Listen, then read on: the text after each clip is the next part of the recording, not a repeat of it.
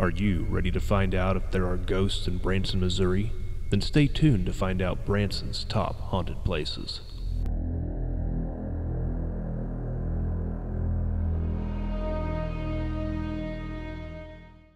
If you liked the video, be sure to hit the like button and consider subscribing to the Scary Stories channel for more great upcoming content. Starting out on our list of 5 is the Branson Scenic Railway. The railway offers train rides through the Ozark Mountains in the Branson area. Many people have reported seeing a passenger standing in one of the train cars late at night as well as early in the morning. This is during times after the sunset and before the sunrise when the train is vacant. It has even been seen by workers of the railway while performing maintenance on the train before operating hours. Some have an idea who might be occupying the train at these times, and they are no longer among the living. A notorious outlaw, train robber, and card shark by the name of Jake Flegel was shot and killed by law enforcement in Branson, Missouri. In 1930, Jake was shot at the train depot, the same location that Branson Scenic Railway operates to this day. Being one of the FBI's 10 most wanted persons, it is said that his soul is still restless. He makes his appearance often, so if you are ever in the Branson area during the twilight hours, get out your camera and head to the depot. You might just get to see firsthand the notorious Jake Flegel. Next up on our list is Dewey Bald Mountain. Dewey Bald Mountain is located within the Ruth and Paul Henning Conservation Area on Highway 76, just outside of Branson, Missouri. There have been numerous reports of apparitions hitchhiking around this area. That might have something to do with the incident that happened on the mountain on December 10th, 1999. A small plane headed from St. Louis to College of the Ozarks in Hollister crashed on Dewey Bald Mountain, killing 6 people. It is speculated that the doomed passengers are desperately trying to find their way to their final destination. There is no specific time that the supposed spirits make their appearance, but the highway and park are open to the public. If you happen to come across a hitchhiker, though, you might just be talking to one of the permanent occupants of the crash site. Up next is the abandoned ghost town of Garber, Missouri. Garber is located approximately 4 miles northwest of Branson, Missouri, along Rourke Creek. Along the railroad, you will find many remains of the old town. Among them is the Garber Post Office building. This is where all of the reports come from. Everyone who has experiences here seem to come back with the same reports. Cold spots and unexplained phantom winds are consistently being experienced. Some have even stated they hear hammering when standing outside the old post office, almost as if the blacksmith is still at work. If you have ever heard of the book Shepherd of the Hills, Garber is one of the places this story got its start. As known as Old Matt and Aunt Molly in the book, Mr. and Mrs. Ross in real life got their start in the Ozarks as members of the Garber community. Unfortunately, the remains of Garber, Missouri reside on private property. There is no access to the public. This town is nevertheless full of history and stories, though. The most famous story comes from the general store that burnt down in September of 1928. The fire was found to be set by postal assistant Ray LeCompte. He was supposedly trying to destroy evidence from stolen money orders. This is one of the many things that sent Garber spiraling downhill as a thriving community. Now, counting down to our number 2 spot on the list is the Titanic Museum, located on 76 Highway and Gretna Road in Branson, Missouri. We have heard all the history, seen the documentaries, read about it in history books, and most of us have even seen the new movie. As one of the most infamous shipwrecks in history, the Titanic keeps finding its way into our hearts and minds. The Titanic Museum in Branson. Actually, that's not entirely accurate. It's a living museum, housing the largest collection in the world of real, authentic Titanic artifacts. Yes, that means over 400 genuine Titanic pieces on display. Artifacts that were collected from one of the most frightening nights in history. Over 1,500 souls were lost at sea on that night the Titanic plummeted to its fate. If hauntings or spirits can be attached to an object, this, in my opinion, is the holy grail under one roof. The museum itself has been replicated from the original ship, and you can't possibly miss the gigantic ship sitting on Branson Strip.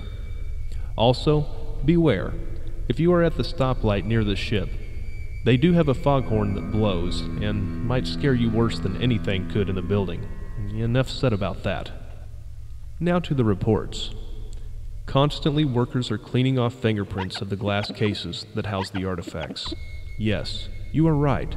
They get touched by many tourists. But what about when the museum is closed? Workers have arrived for their shift after cleaning the night before, only to find that they have to wipe off more fingerprints before the guests arrive. Then, there are the wet footprints and apparitions of people in vintage formal wear. Even if you go on TripAdvisor, you can find people talking about strange appearances in their photos. They say if you go on April 14th or 15th, that's the dates the ship actually hit the iceberg and sank, you have the best chance of witnessing the activity firsthand. In fact, I have only begun to touch the surface of all the claims made at the Branson Titanic Museum. The Ghost Adventures team has visited this place as well, so it's not just on the local radar for activity. The Branson Titanic is open to the public with purchase of a tour. I will put a link to their site in the description. When you start your tour, you will get a boarding pass with a name on it of one of the passengers from the original Titanic. After the self-paced tour, you will find out if you were one of the lucky passengers that made it out alive, or if you are one of the unfortunate souls lost at sea. It is definitely a unique experience that I recommend you visit at least once. I myself have visited numerous times. One time there was definitely a strange feeling on the ship in one particular location in the darkroom. I'm not giving any more spoilers, as you need to experience this for yourself. Now, the number one spot on the list. As strange as it sounds, this is a 2-in-1. Both spots are located in the theme park, Silver Dollar City. The first dates back hundreds of years to the Native Americans. Marvel Cave was first found by the Native Americans, and they believed that the cavern was filled with evil spirits. They believed this so strongly that they carved V's in the trees around the surrounding area, warning everyone to stay away. The V notches in the trees is actually where the nearby town Notch got its name.